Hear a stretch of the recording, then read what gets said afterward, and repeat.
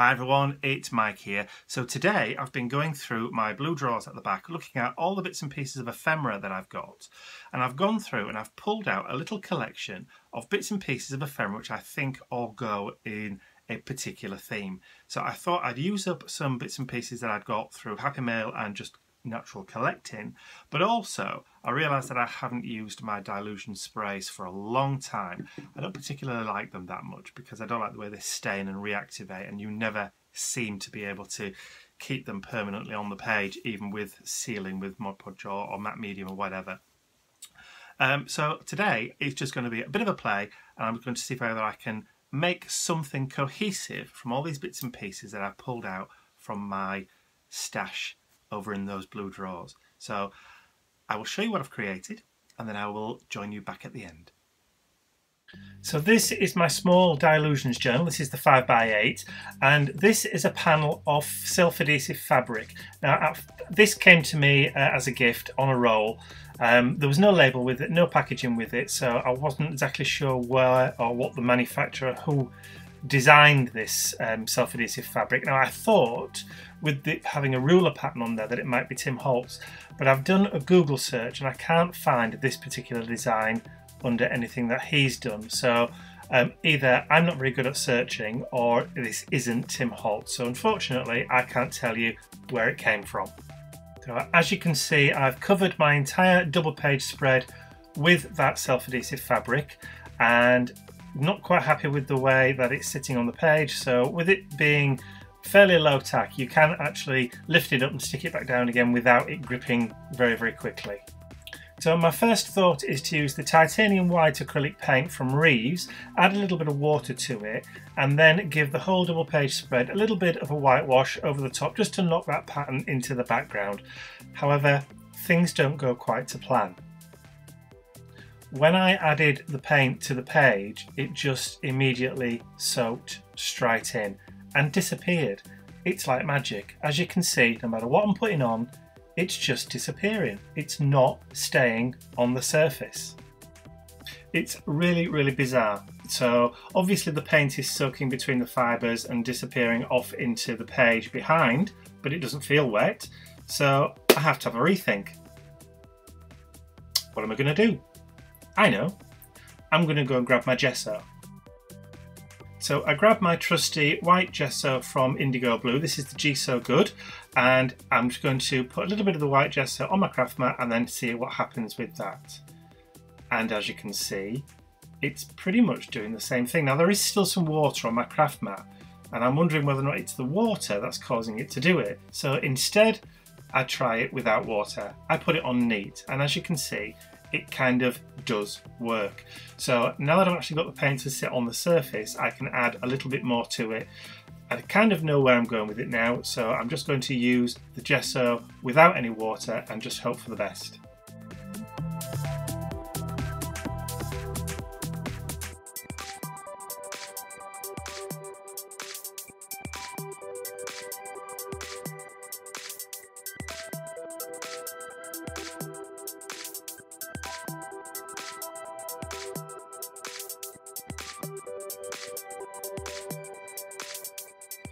So the gesso without water seems to work a little bit better than adding water to it. I think the water is causing it just to soak straight through. So I'm pretty happy with just adding that little bit of paint onto, oh sorry, the gesso onto the page. Where there already was a little bit of water, it's still damp, so it's not sticking perfectly. So I'm just going to give it a heat and then move on. So my next thought is perhaps if I seal it, maybe it'll work better. So I've grabbed my matte medium from Mod Podge, and I'm going to give the entire double page spread, once I've got rid of that huge gelatinous mess at the top. Obviously my bottle's been sat on its side for a while.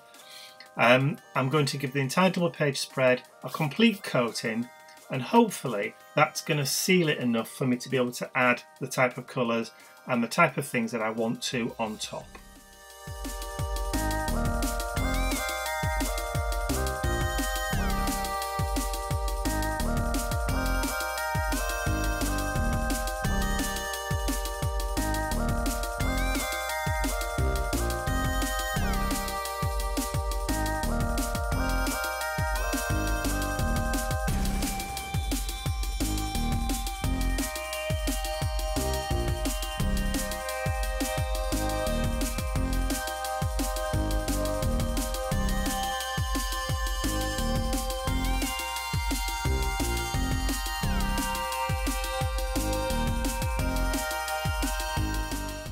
So that's the entire double page spread covered in that matte medium. So while it's still a little bit wet and still a little bit tacky, I'm going to add on some bits of ephemera. Now I've been through my ephemera drawer. I've already collected a lot of stuff that I want to use in this art journal page, and it's in a little pile just by my left hand side.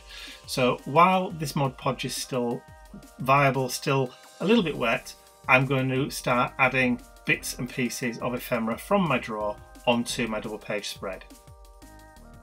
So most of the ephemera that I'm going to stick down was either stuff that I've gathered just in passing, or it's been sent to me in Happy Mail from various different people. So I am doing a little bit of an exercise of trying to use up a little bit of the stuff that people have been sending me. Rather than it just sitting in a pile so I can stroke it, I actually want to start using some of this up now. So you will start seeing me use quite a lot of stuff from Happy Mail in the upcoming videos in the next month.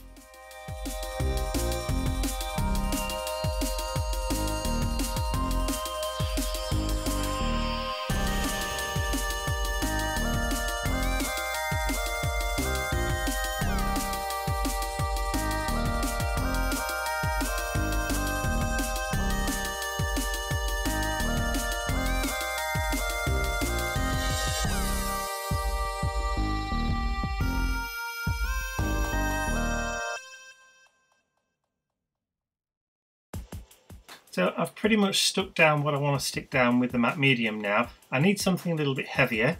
So I've got some larger pieces of card and some heavier bits of ephemera that I want to use a more heavier gel medium on. So I'm just going to give my page a bit of a dry with the heat gun, make sure it's all nice and dry, and I've got a nice surface to work on before I start adding on anything else.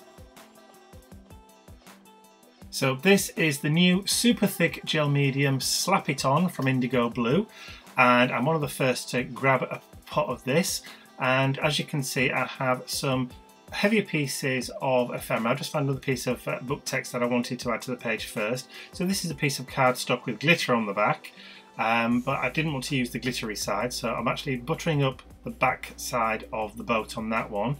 And then you can see I have a cabinet card from I think it's a Tim Holtz Lost Family or Found Family, one of the two, and some more of that fabric. So I'm just going to put that down onto the page there, and then you'll see me adding in all the other bits of pieces of ephemera over the top using that new Slap It On extra thick gel medium.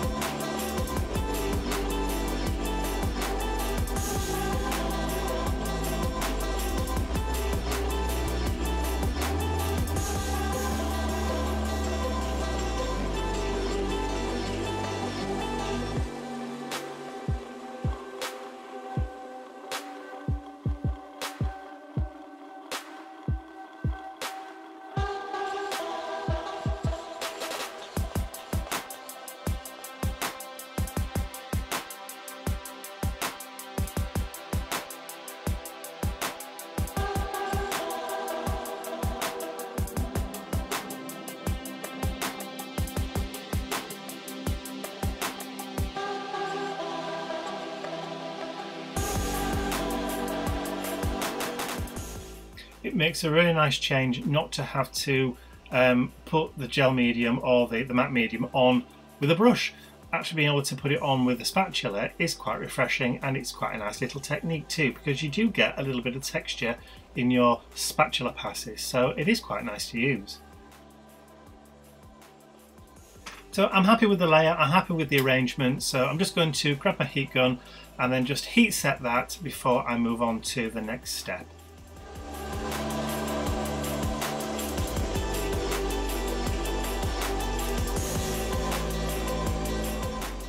I want to add some more texture to the page, so I'm going to be using the Winsor & Newton modelling paste, and this is the Cargo Stencil by Tim Holtz.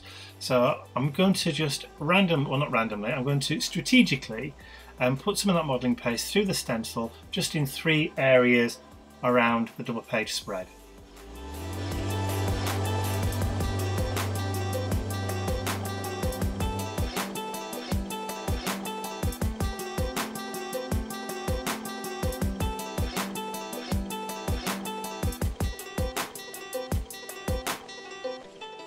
So I'm happy with the modelling paste exactly as is. I'm not going to add any more, so I just need to make sure that it is nice and dry before I start adding on some colour.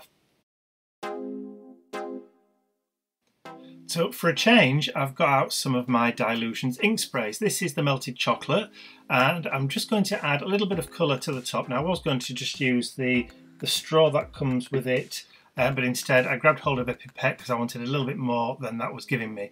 So I'm just going to daub a lot of that colour across the top. Yes, I know it looks awful, but just give it a chance. And then I'm going to grab a little bit of a spritzer, and then I'm going to spray the Dilutions with it. And as you can see, it starts to wick, it starts to dissipate, and it actually starts to soak into that fabric at the back, which is absolutely perfect, which is exactly what I wanted it to do. And now that I'm happy it's doing what I want it to do, I'm just going to repeat the process around the page with that melted chocolate until I'm really happy.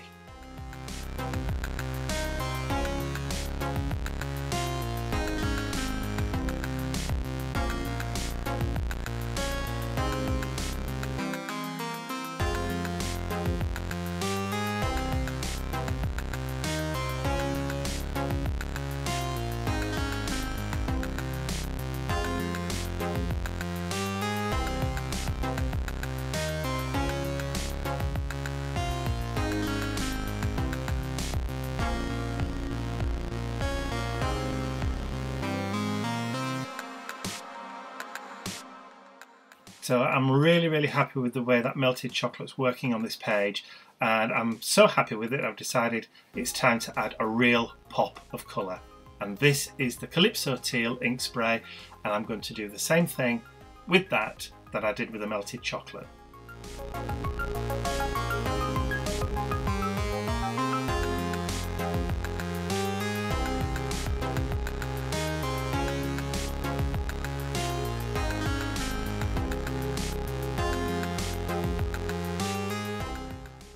This is one of my most favourite colour combinations, brown and turquoise or teal colour. I just think they work so well together. And those of you that do follow my YouTube channel will actually see me use this colour combination quite a lot in many of my art journal pages because, as I said, it is one of my most favourite colour combinations.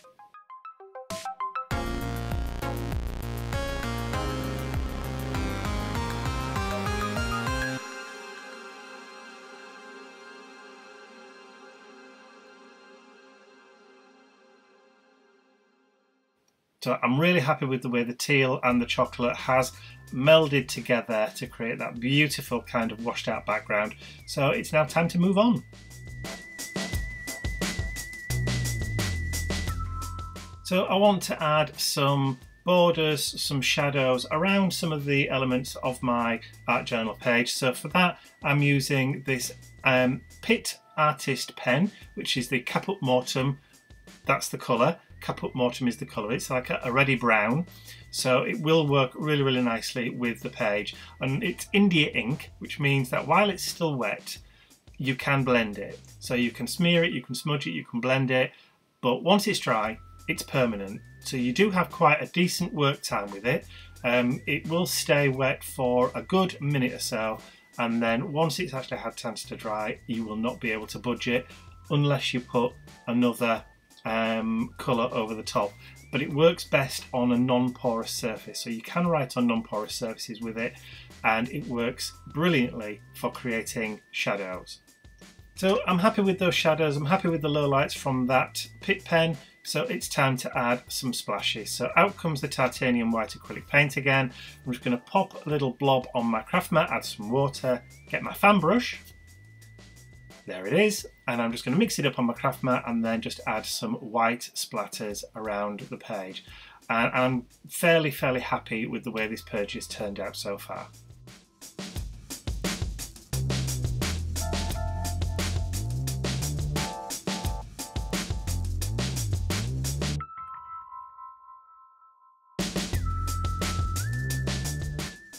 And of course we can't finish the page off without having those splatters dried, so out comes my heat gun. I'm going to just go over it just to make sure that those splatters are nice and dry before I add my finishing touch.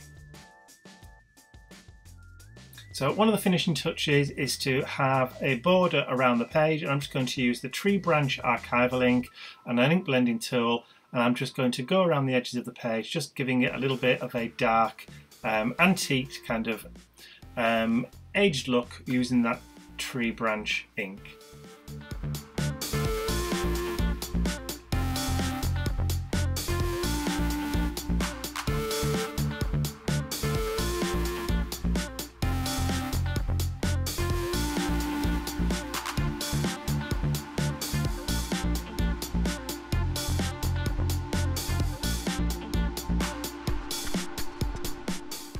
So that's pretty much got rid of any stark white or cream edges around that page that was kind of detracting away from the content of the page.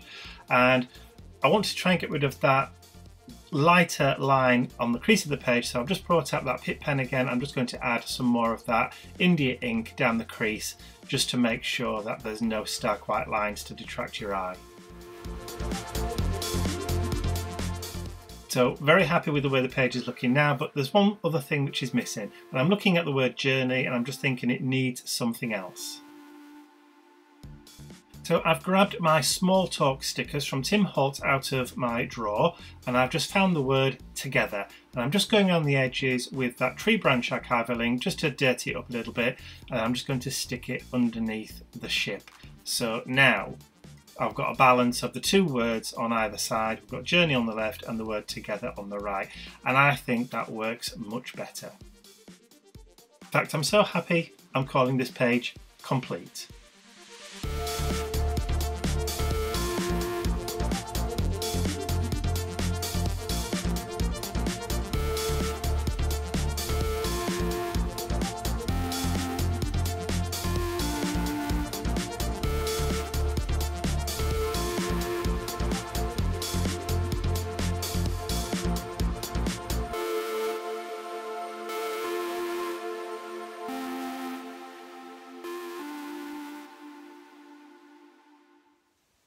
So there we go. So there's the art journal page all finished. So yeah, those dilutions work well on that kind of fabric. I mean, it's great when you put the ink on there and then spray it with water and just watch it dissipate into those fibres. So I did enjoy watching that happen, and I think I'm happy with the overall way that the page has turned out. But I think it's one of those ones that I'm going to have to stare at for quite a while before I actually finally like it. But there you go. That's all from me for today. If you have enjoyed the video, please remember to give it a thumbs up, share the video with all your friends, and if you haven't subscribed to my YouTube channel already, you can do so by clicking the button at the end of this video. That's all from me for now. I will see you all again real soon. Bye for now.